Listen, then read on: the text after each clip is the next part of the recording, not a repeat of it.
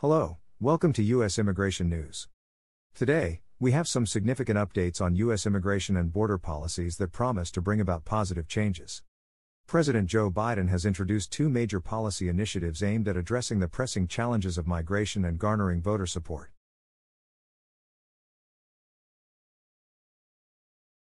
If you are interested in any of these topics, please stick around till the end of this video for your immigration updates. If you like this video, please hit the bell button, subscribe, and like it so that you may get updates straight to your smartphone or other smart device's YouTube page whenever there are any new ones. President Joe Biden is gearing up for a crucial debate with his rival, Donald Trump, armed with new immigration and border policies that his supporters hope will bolster his standing among voters. Biden announced these policies in June, seeking to tackle migration issues and appeal to the electorate. The first policy is an asylum ban intended to reduce illegal crossings at the U.S.-Mexico border, and the second is a sweeping legalization effort for long-term residents married to U.S. citizens. These moves illustrate the delicate balancing act Biden is performing as he seeks another term in the White House. During Biden's presidency, record numbers of migrants have been apprehended while attempting to cross the U.S.-Mexico border illegally, making immigration a top concern for voters ahead of the November 5 election. To address these concerns, Biden has toughened his approach to border enforcement, responding to criticism from Trump, who adopted hardline immigration policies during his 2017 to 2021 presidency and has pledged a significant crackdown on immigration if re-elected. A Reuters poll in mid-May showed that registered voters prefer Trump's approach to immigration over Biden's by a 17 percentage point margin. This issue is likely to be a key topic when the two candidates face off in their debate on Thursday in Atlanta. Earlier this year, Biden pushed for the passage of a bipartisan Senate border security bill, but the effort was blocked by Republicans in February after Trump voiced his opposition.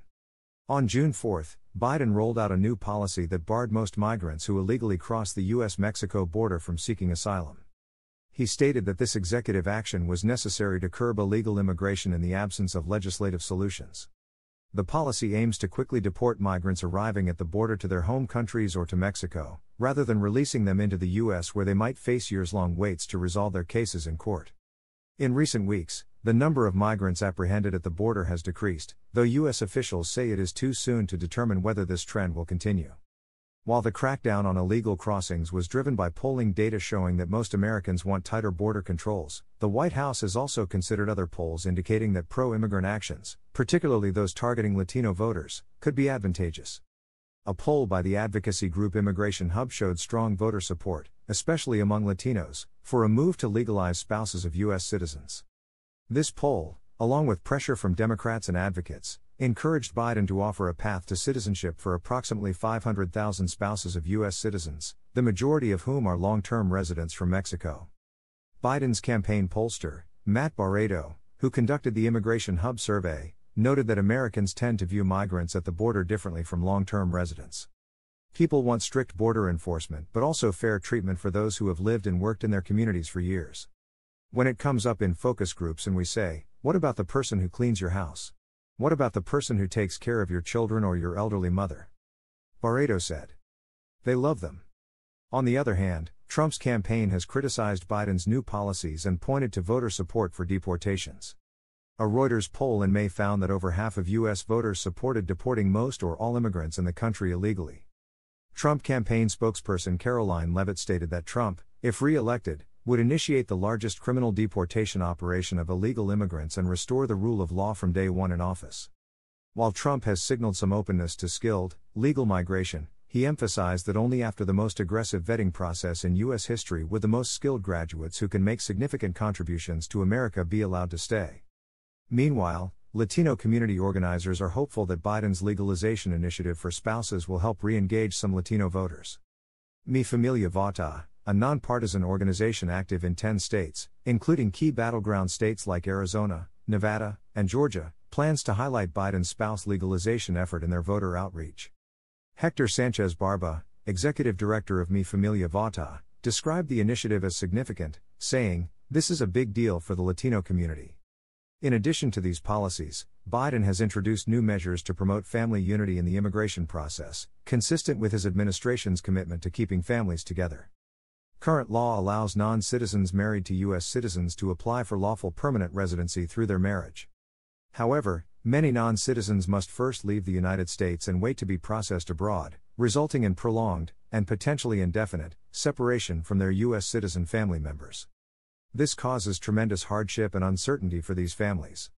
To address this issue, the Department of Homeland Security, DHS, has established a new process to consider, on a case-by-case basis, requests for certain non-citizen spouses of U.S. citizens who have lived in the United States for 10 years or more, do not pose a threat to public safety or national security, and are otherwise eligible to apply for adjustment of status.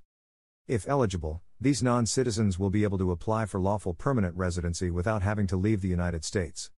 DHS estimates that approximately 500,000 non-citizen spouses of U.S. citizens could benefit from this process, and around 50,000 children of these spouses may also be eligible.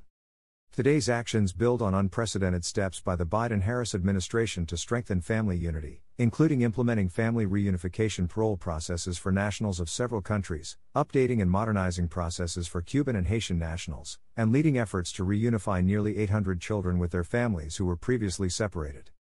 To be eligible for the new process, individuals must be present in the United States without admission or parole, have been continuously present for at least 10 years as of June 17, 2024, and have a legally valid marriage to a U.S. citizen by that date. They must also have no disqualifying criminal history or otherwise pose a threat to national security or public safety.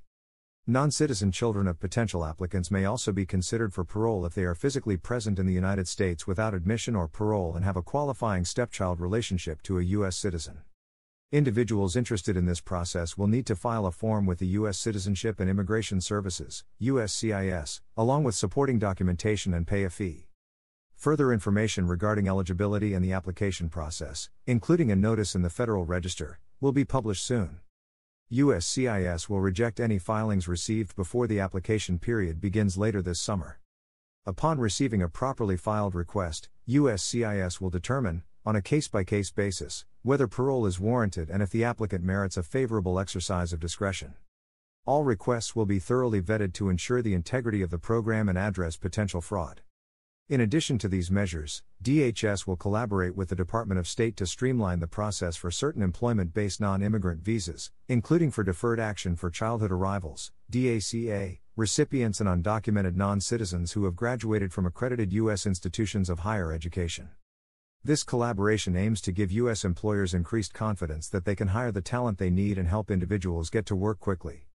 These initiatives reflect a thoughtful and comprehensive approach to immigration, balancing the need for border security with the goal of creating a fair and humane system that recognizes the contributions of long-term residents. President Biden's new policies signify a commitment to addressing the complex challenges of immigration while promoting family unity and fairness. We look forward to seeing how these changes will positively impact communities across the nation. That's all we have for you in this bulletin.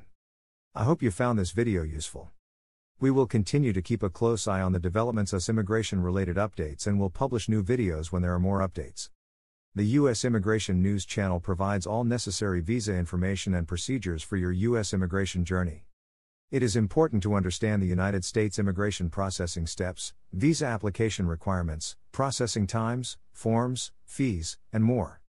We will continue to provide all information about U.S. visitor visas such as B1 and B2, work visas such as L1A, L1B, and H1B, student visas, green cards, immigrant visas, EB1, EB2, EB3, EB4, and EB5, and family immigrant visas. Thank you for visiting us today, and we'll see you in the next video. If you haven't subscribed to our channel, please subscribe channel for more U.S. immigration update videos.